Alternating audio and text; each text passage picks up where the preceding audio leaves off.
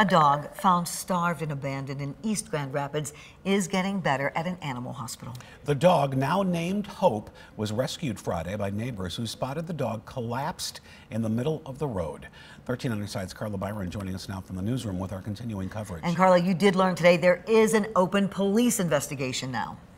Juliette Kirk, a detective with the East Grand Rapids Police Department, tells me they'll be turning this case over to Kent County Animal Control since they typically investigate animal cruelty cases. A warning to those watching, these pictures may be disturbing for some.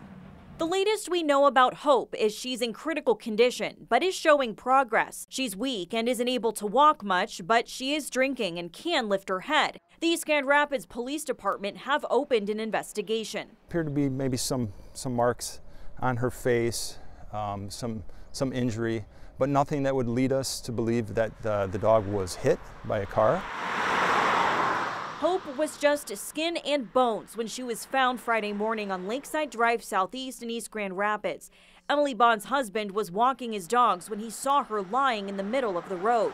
She is very emaciated, just starved, in bad condition. Her skin, her ribs, I mean, the poor thing, she doesn't look good. Neighbors brought her food and water, and one person took her to a nearby animal hospital for treatment. Staff there suspects she was used as a breeding dog, as it looks as though she had a lot of litters and then was abandoned.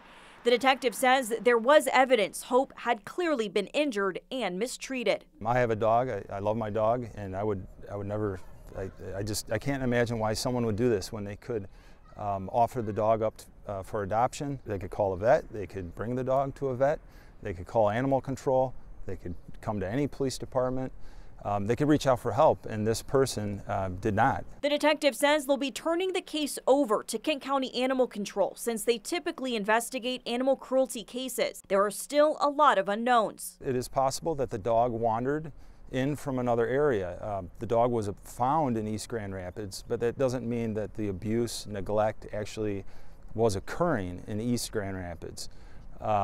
It possibly could have happened elsewhere in Kent County. What is known is Hope is now getting the attention and love she deserves.